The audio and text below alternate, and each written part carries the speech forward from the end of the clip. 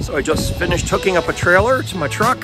I had to get a trailer today because I'm going boat shopping. Whenever you go boat shopping, sometimes you need a trailer.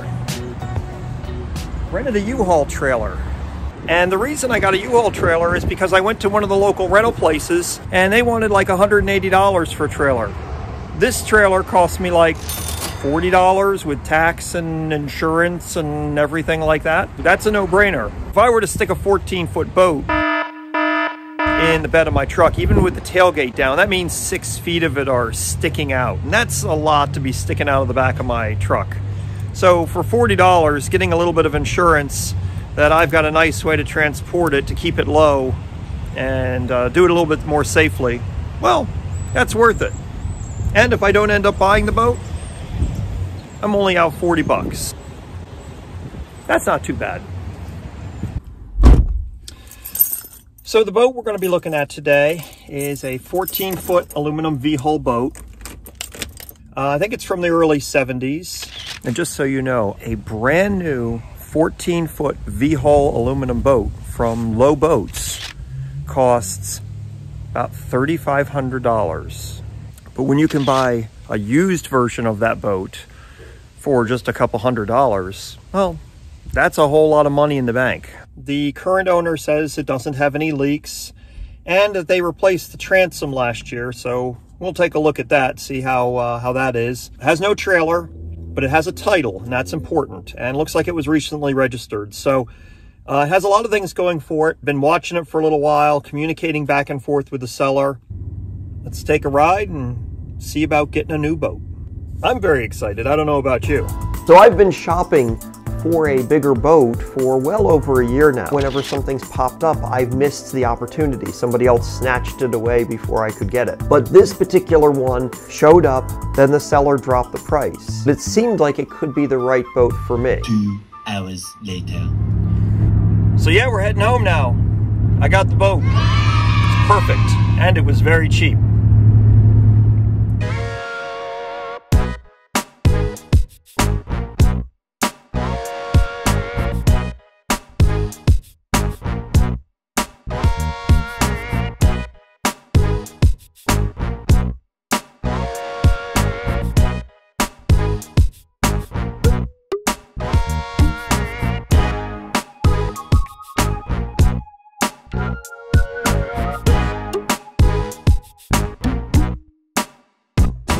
Okay, so here she is, the 14-foot boat.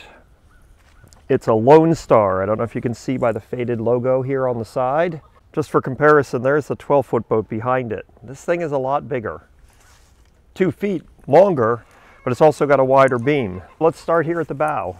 As you can see, this is broken. What is this? It's called your bow eye, I think. So somebody screwed in a steel one of these at one point in time, which should be just fine.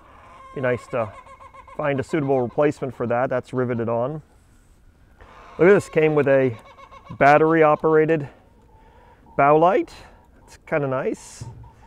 Got our front cleat there. As you can see, it's been registered recently. Got a little bench here in the front. And then it has 3 benches. And all of these benches are wooden topped and hinged, and this is a modification that I think the previous owner made. Put in some aluminum bracing in there to make these storage compartments. None of these compartments have any insulation in them, but this boat might not have had that from new. In the 1970s, they started requiring there to be some styrofoam in there to have some buoyancy so the boat wouldn't sink completely.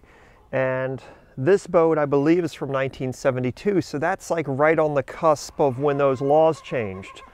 So these benches may never have had any styrofoam in them. Also, there is no sticker in the back of this boat indicating weight and size and capacity. The aluminum itself also seems to be in much better shape than my 12-foot boat.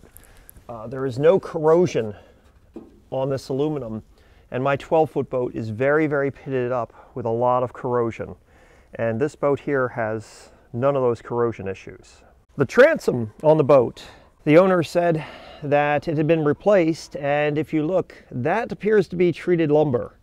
So I'm not so sure about that because from what I've learned, treated lumber can cause things to corrode.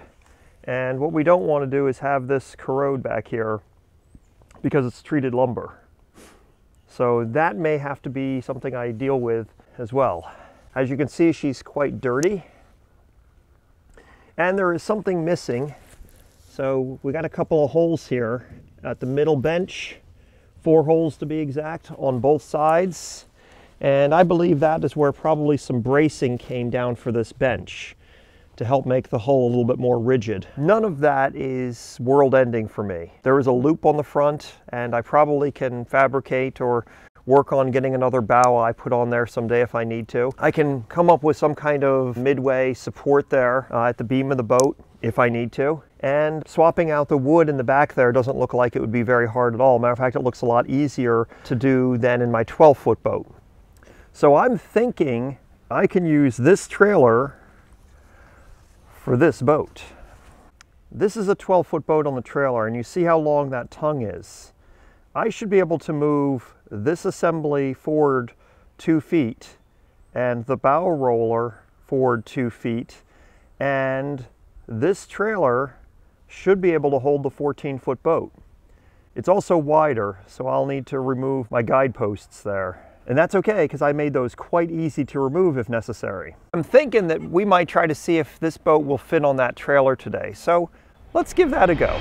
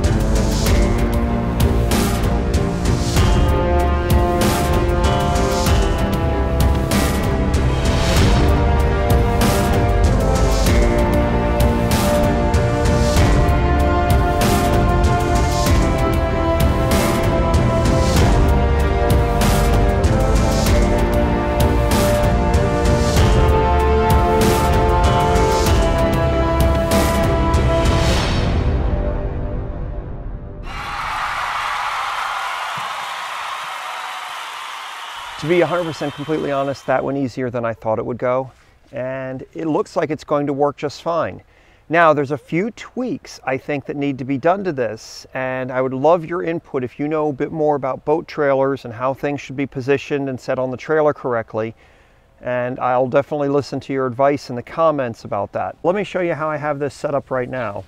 Here's the distance between where it connects to my truck and that's approximately probably 2 feet right there. And then this comes up, and as you can see, this can be placed in a variety of different locations. So right now it's up near the top, and I have this going over top of the roller. And then I have this, I assume that's the bow roller. I changed the angle of that. The old one used to be sitting really low, and I moved the bolt down 2 notches so that it sits at a slightly higher angle. That way the bow of the boat is up higher. It's resting on the bunks, and the middle part of the boat is not hitting. Here's the edge of the bunk, so we're literally probably about just a couple of inches off the back of the bunk. So the third bench is just behind the rear axle, and you can see the end of the bunk there and the end of the boat. So my thinking is that this is a pretty decent setup. I don't know if it'll be too back heavy if I put a 10 horsepower on there. I don't know if that'll make things tip down too much, so I might need to lower some of this in the front. But let me know your thoughts in the comments below as to whether or not that's going to work. So all in all, I'd call that a successful day. You can see my old 12-foot boat back there and the new 14-foot boat right here.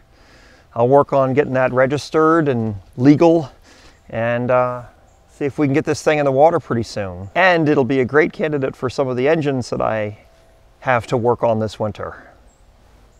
That's enough for this video. Be sure to subscribe and check out this video right here. It's a good one.